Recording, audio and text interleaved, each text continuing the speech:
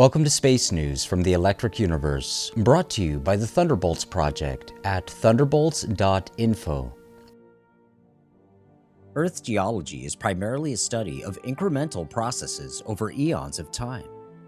Volcanoes, earthquakes, weathering, and erosion are the forces that geologists theorize of having shaped our planet's landforms and surfaces. But the Electric Universe is opening new theoretical pathways for understanding our Earth and all planets and moons. In the Electric Universe theory as proposed by the chief principles of the Thunderbolts Project, in a relatively recent period of chaos in the inner solar system, interplanetary electrical discharges shape the surfaces of the planets, including the Earth. What evidence do we see of these events on our planet? In this episode, Thunderbolts colleague Andrew Hall begins the first of a three-part presentation on the revolutionary concepts of electric universe geology. One of the most compelling aspects of electric universe cosmology is that it is visually apparent. A person can compare the image of a Parat column to a petroglyph and reasonably conclude our ancestors viewed a different sky than we do. Or look at the image of planetary nebula and recognize the hourglass shape of plasma currents contracting to form a star. In fact, through electric universe eyes, one can see the patterns in nature from galactic to nuclear are coherent, fractal, and electric. The planets and moons of our own solar system provide some of the most accessible and compelling visual evidence of all. Hexagonal craters, rim craters, rills, and volcanoes, often concentrated near the poles or in one hemisphere, attest to an electrical formation. One can imagine the vortex of discharging plasma that carve them. Earth also shows electric scarring. In an electric universe, it has to be the case, but it's not intuitively apparent. Unlike the Moon or Mercury, Earth doesn't display a carpet of hexagonal craters. There are some craters we know that are ancient and eroded, but their formation remains controversial. There does exist proof of electrical scarring on Earth, however, and it's in abundance. You can say it's staring us in the face, and I'm going to show you how to recognize it. The evidence is in the mountains. Basin and range, mountain arcs, and mountain cordilleras are all proof of electrical discharge. To understand the evidence, however, requires looking beyond the simple concept of a lightning bolt from space. The reason is the Earth's atmosphere. When electrical discharge occurs in an atmosphere, it creates sonic hydrodynamic effects. We experience the effect when we hear thunder, the sonic boom of a lightning bolt. It's the sonic and hydrodynamic effects in a dense, viscous atmosphere that leave their mark on the landscape at the grandest scale. In a previous Thunderblog article titled Surface Conductive Faults, I presented the concept of a surface conductive double layer providing a path for arc flash. The surface conductive path is the cloud layer, where we can see that ions collect to produce thunderstorms. Imagine now a lightning bolt of immense proportions, sheets of lightning, in fact, arcing through the atmosphere. The focus of our discussion today is the hydrodynamic effects of the resulting arc blast. Arc blast is the consequence of arc flash and a surface conductive current discharge. We'll now look at the recipe for a mountain. This image from Los Alamos Laboratories shows a shock wave created by a supersonic projectile passing over water. The colors display density, highest in the red, lowest in the blue. Purple is the baseline density of the atmosphere. This image provides a very good analogy for the way a mountain is built. The result of an arc's passing is embossed on the land by shock waves that act almost precisely as those made by this projectile. The difference being the shock wave is plowing land, not water, and it has the hypersonic velocity, heat, and power of an arcing current, much more energy than a simple projectile. The bow shock is an anvil of many tons per square inch, at a temperature many times that of the sun, 30 to 40,000 degrees Fahrenheit, carrying charged electric fields. In a dense, viscous environment, fluid mechanics, shock effects, and electromagnetism align in phase and frequency with the arc that creates them, meaning the resulting shock wave carries not only extreme pressure and density, but also heat, electric current, and magnetic fields. Looking at the picture, in region 1, the bow shock plows the land, melting and vaporizing the rocket impacts. Region 2 is a reflection of the shock wave as it rebounds from the surface and blasts into the atmosphere. It creates a low pressure zone in its wake, drawing an exploding cloud of vaporized debris into a Richmeyer-Meshkov instability, more commonly known as a mushroom cloud. The cloud is not shown in the projectile over water because that simulation did not involve the explosive effects of expanding gases heated instantaneously by an arc flash. In region 3, a low pressure updraft forms, like the rooster tail behind a speedboat. The rooster tail pulls a bladed melt from the crater, and this is what forms the core of a mountain. In region 4, shock reflections form triangular waveforms that trail behind the projectile. Note the reflected wave bounces from the surface. So the base of the triangular waveform forms on the surface that reflects it.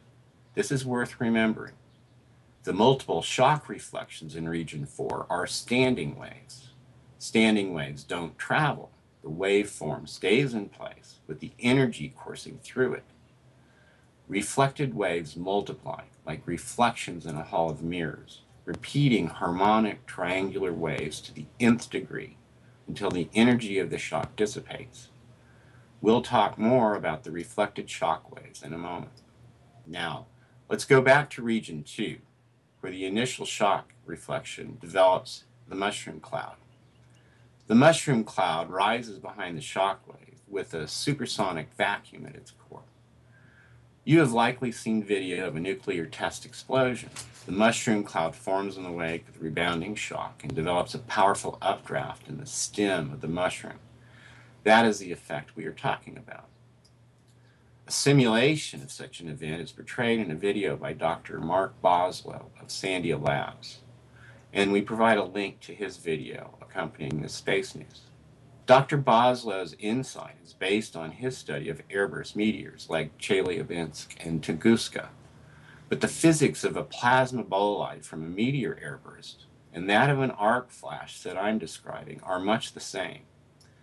The updraft of expanding gases generates supersonic inflowing ground winds that scream across the ablated surface of the blast zone, funneling to the core of the updraft, dragging clouds of molten rock and dust. Realize that the most violent tornadoes measure winds approaching 300 miles per hour. These winds would be supersonic, more than twice that fast. The ground winds are directed perpendicular to the primary shock wave. Keep this in mind because it is also important evidence in the sacred geometry of mountains. The reflected shock waves are rigid and stable when the energy is high, creating a shock envelope over the ablated land. The energy does not dissipate quickly because the mushroom cloud is punching a hole through the atmosphere, drawing supersonic winds through the shock envelope like a cosmic vacuum cleaner. This updraft is a source of free energy to the shock wave that keeps it alive. Shock waves are highly energetic.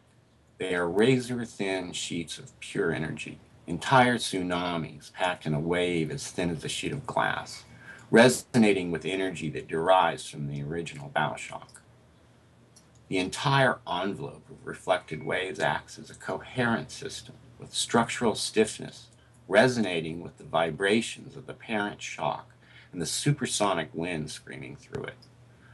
The reflected shock waves are like walls to the incoming winds, creating triangular plenums that channel the flow. And the winds plaster the mountain core with layered triangular buttresses. Here are some examples. These images are from Google Earth. Examination of the coherent orientation of waveforms dispels any notion they were made by random wind and rain over the eons. The non-random radial orientation of waveforms is impossible to explain, except as a result of a single shock event that produced winds unlike anything we experience today. Note in this picture not only the back row of triangular waveforms, but also the large triangular buttress in the lower right foreground, formed by resonant waveforms that were closer to the blast. Shock reflections form at 90 degrees to the path of the shock wave that made them, so they emanate radially from the impact. The vector, the supersonic wind flow, which layers the buttress in place. Therefore, wind direction is perpendicular to the stratified layers of the buttress and can easily be determined.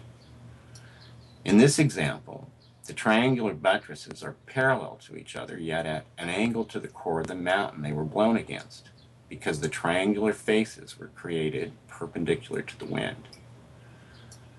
Proof these were caused by winds is evident here, where one ridge of buttresses is in the shadow of a ridgeline in the foreground.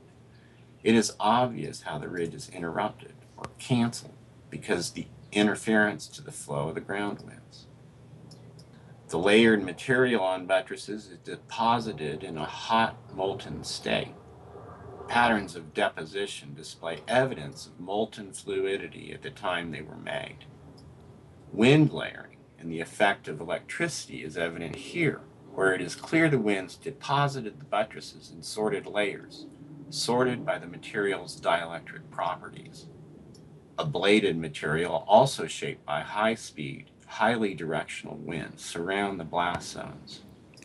Here is another image of ejecta, showing a classic butterfly pattern in Utah. Pressure ridges form perpendicular to the wind direction around the blast zone. They are also composed of layered and sorted deposits. Now that we've seen the features they produce, let's talk more about reflected shock waves. Supersonic shock waves display particular behaviors that have been studied by aerospace engineers since the beginning of the jet age. These characteristics must be understood to design airplanes, missiles, and rockets. We know a great deal about their behavior. The angle that the initial shock wave makes is directly related to the Mach speed of the wave, so it is called the Mach angle. Hence, the Mach angle holds information on the speed of the shock wave that made it. The triangular reflected wave is an inevitability of supersonic flow. It forms when the initial shock wave hits a surface and reflects. The reflected wave will have an equal but opposite angle incident to the surface from the shock wave that made it, assuming the plane of the surface and trajectory of the wavefront are parallel. When the incident angle between the shock trajectory and the reflecting surface change, more reflected waves are created in predictable ways. Hence, the reflected angle holds information on the trajectory of the shock wave that made it. The amplitude and wavelength of the reflected waves diminish over time as the energy dissipates. Hence, reflected waves hold information on the energy of the event that made them. The shock wave travels on a transverse carrier wave called the propagating wave. This vibrates the land seismically from the hammer blow of the shock. The land will reflect some of the shock and absorb some of the shock as a function of its modulus of elasticity. Hard rock will reflect better than sandstone because the sandstone will absorb much more of the shock. Here, a hard surface creates sharply defined triangles. Soft and uneven surfaces will modify the waveform. This contributes to the variety of waveforms we see, sometimes appearing rounded and melty looking like these sandy formations in Namibia. Supersonic shock waves are longitudinal waves. Instead of vibrating up and down in a sinusoidal vibration, longitudinal waves compress and expand back and forth like an accordion. Transverse waves, like the propagating wave that the shock travels on, travel up and down. The result is longitudinal and transverse waves superpositioning. Except if created by an arcing current overhead, the wave that we show here is inverted, with the fixed boundary above fixed to the point in space the shock originated from, and wave motion amplified near the ground. This static image in pink shows the standing waveform that results. Compression results in a higher frequency of small amplitude short wavelengths, and expansion results in low frequency, high amplitude, long wavelengths. Triangular buttresses are the molded product of these shock waves, frozen in time as supersonic winds fuse them in place on the mountain core. Let's take a look at a few. This mountain shows waveforms expanding and contracting on its flanks. This is a mountain in China, as does this range of mountains in Argentina. As the frequency of waveforms change, the amplitude and wavelength change inversely. This one demonstrates expanding waveforms as they rise and fall over the surface and round the end of the mountain. Here is an example of low frequency, low amplitude waveforms contracting. And this overhead view shows an example of the footprint of the hill expanding. In other words, expansion occurs in the x direction as well as the y. Just look at the ruler straight ridgeline down the center. Many more characteristics of hydrodynamic and electromagnetic effects are evident on the landscape. It's a big subject, rewriting the science of geology. So we'll just take it a few bites at a time and continue the discussion in later space news. Let's recap what we have seen so far.